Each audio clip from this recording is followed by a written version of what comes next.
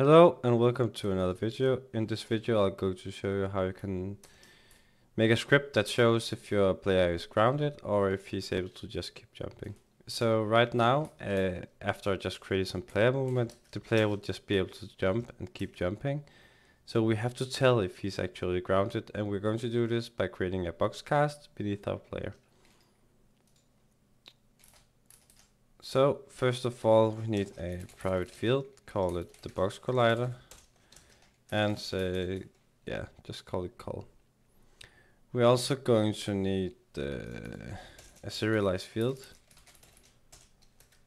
the layer mask, and let's call it jump up the ground.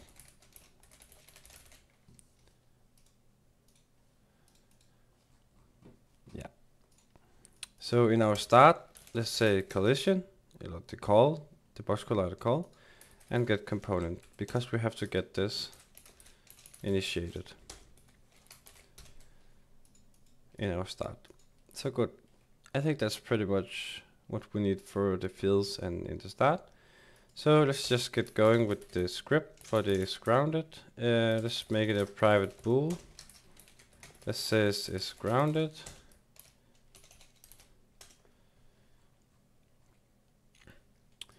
So in here we're going to create our BoxCast, and also, yeah, that's just what we're going to do. We have to return something because it's a boolean.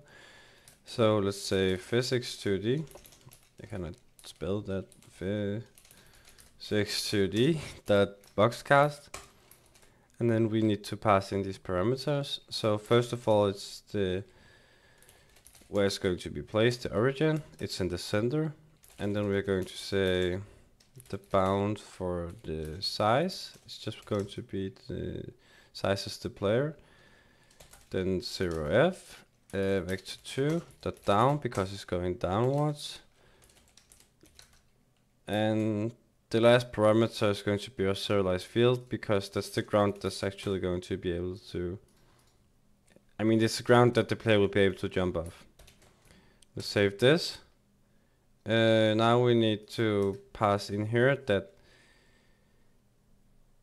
if the player is pressing this button or this button and he is grounded, he will be able to jump.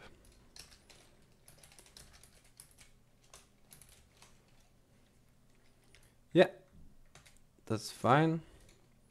So now you see our player has this jumpable field that says what ground is actually jumpable.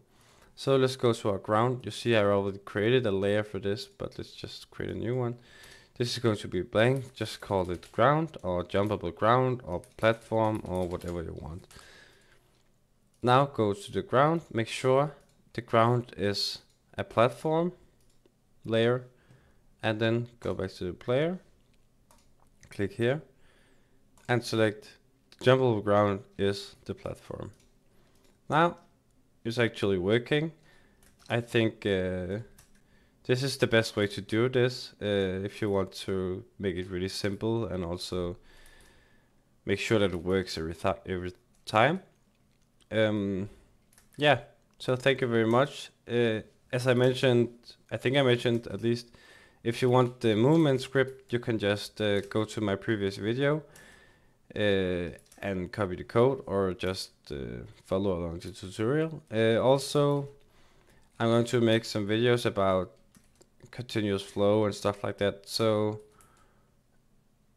keep an eye out for my videos, subscribe to the channel, and like this video if it helped you out. Also comment if there's any video you'd like to see. Thank you very much for watching.